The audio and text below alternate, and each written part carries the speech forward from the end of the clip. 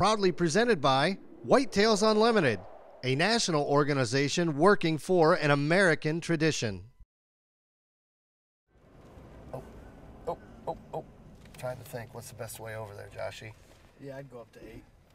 Oh, wait, no, 8's closed. 8's closed. You know what I got to do? I'm going to go down this way to 10. It's opening day, very excited.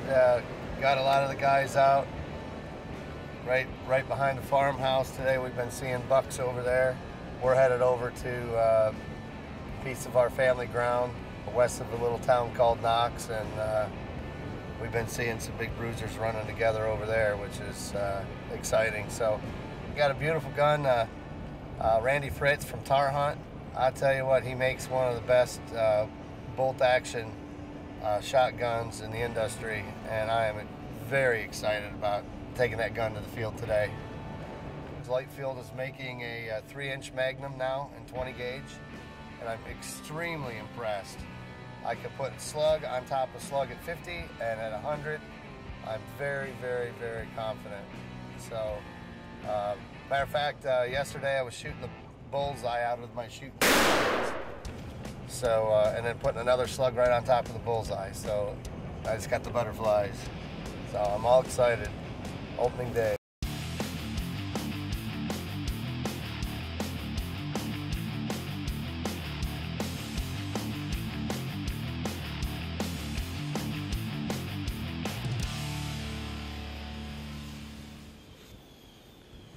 Trying something a little different this afternoon. We changed locations. We got a little bit further into the woods from the stand that we were on, overlooking the CRP field. Farmer came in and picked this cornfield. We went into the edge of the pine, set up a new location. There's a lot of sign in here. All of the tracks in here, it truly looks like a kind of a deer highway. We got to be really careful out here because the stand situation we got here is a little lower than the other stand we were in. We're probably about 4 or 5 feet lower, but we're still real safe and secure in the ladder stand here. Got our safety harnesses on. Safety first, folks. Remember that. Don't want to become a statistic. So we're gonna sit here. We got about a 3-hour hunt here left out for the opening day. We'll see what it holds.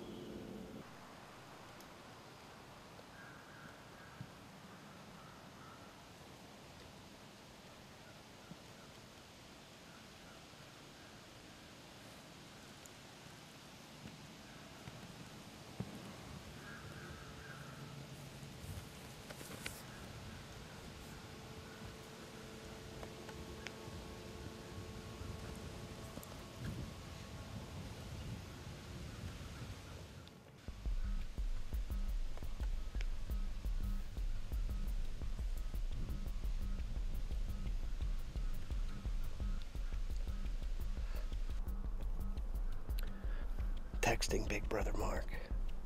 See how he's doing with Jake. I guess they're not seeing much over there. We got our deer mojo. There's that little one coming in. Do you see him? Little forkhorn.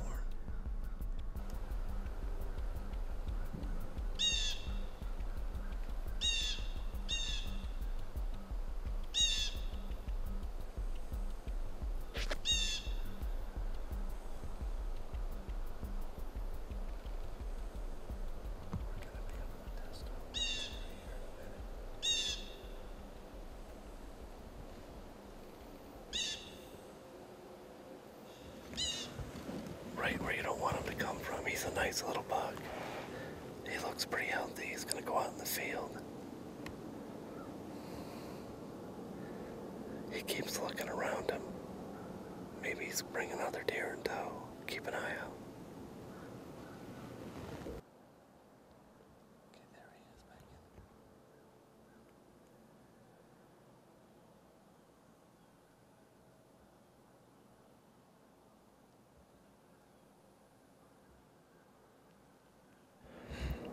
Looks like twin, 1.5-year-old bucks. Very nice looking bucks.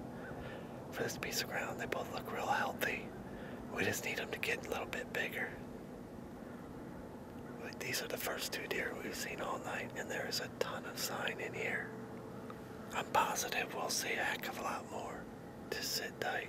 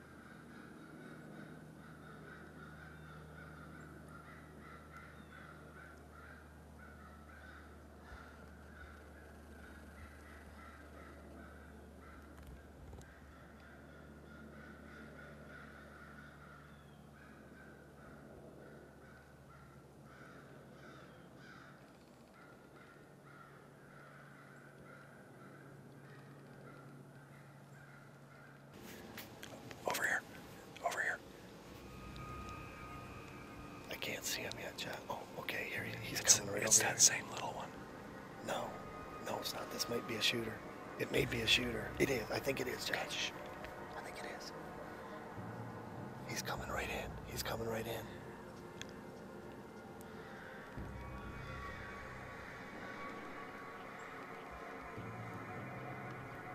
Wait.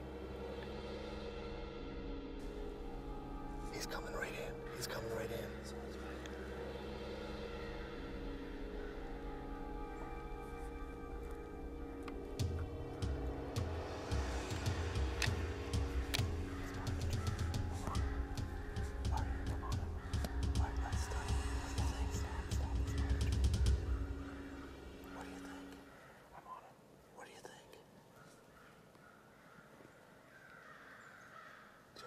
Just past his ears. What do you think? Stop it. No, okay, stop it.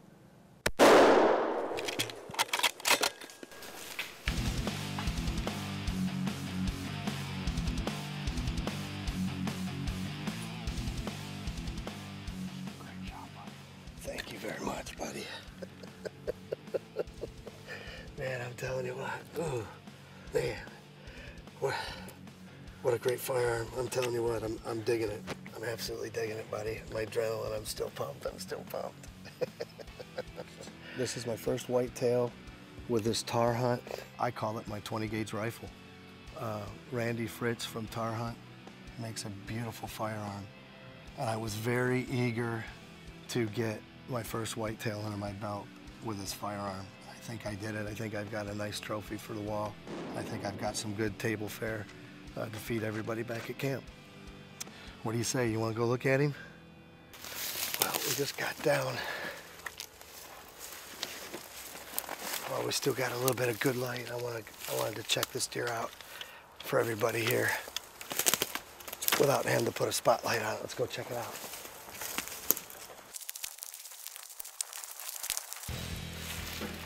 When the deer's coming through the trees like that, okay, and you're trying to gauge the size of them, your adrenaline's going, this is what I look for. See how the antler goes past the ear? That's what I'm gauging. I want that antler to go past the ear.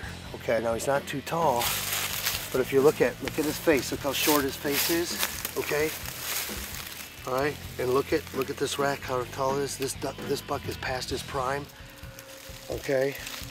Here in Indiana, I'm gonna guess him to be, gosh, I don't even know what to guess him. It's gonna be interesting to age him, but this is an old buck. This is an old deer here, past his prime. Last year, this buck probably was several inches taller.